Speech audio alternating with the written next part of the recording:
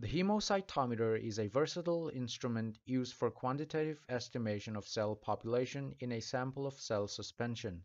It consists of a thick piece of glass slide, the center of which contains two counting chambers separated by a groove. On either sides of the two chambers are found two platforms which functions to support the cover slip when loading a sample onto the counting chambers. The height of the platforms and the chambers are designed in such a way that when a cover slip is placed on top, there is a gap of 0.1 mm between the cover slip and the chambers. This is known as the depth of the counting chambers. Each counting chamber consists of numerous crisscrossing, laser-etched fine lines which form tiny squares of varying sizes and measurements.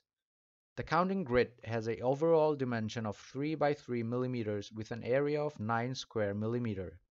Within this counting grid can be found squares of three different sizes, simply referred to as small square, smaller square, and smallest square. The counting grid consists of 9 small squares, each with a dimension of 1 by 1 millimeter. Each of the 4 corner squares are further subdivided into 16 smaller squares, each measuring 0.25 by 0.25 millimeter and an area of 0.0625 square millimeters. The small square at the center of the grid is, however, divided into 25 smaller squares, each square measuring 0.2 by 0.2 millimeter with an area of 0.04 square millimeters.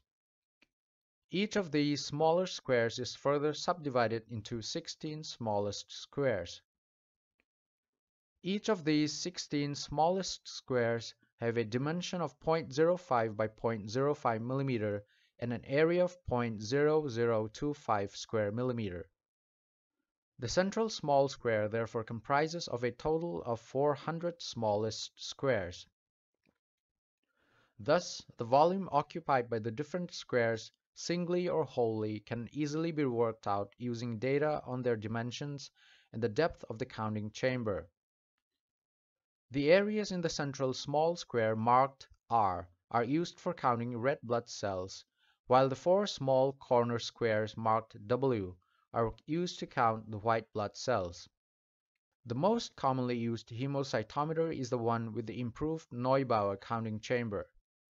Even though the haemocytometer can be used to count most types of cells, it was originally designed for counting blood cells, and therefore commercially sold units usually come with a pair of special pipettes called the Wbc Pipette and the Rbc Pipette. The Rbc Pipette has a tiny red mixing bead inside the bulb. It has 3 graduations, 0.5, 1, and 101. This pipette is used for counting RBCs in a blood sample. The WBC pipette has a white bead inside of the bulb and has 3 graduations, 0.5, 1, and 11. This is used to count WBCs in blood samples. These pipettes also come with rubber tubings for drawing blood using suction force via the mouth or any suitable suction device such as a syringe. This is all about the haemocytometer. For videos on how to count RBCs, WBCs, and platelets using this instrument, click on these video thumbnails or follow the links in the description below. Thanks for watching.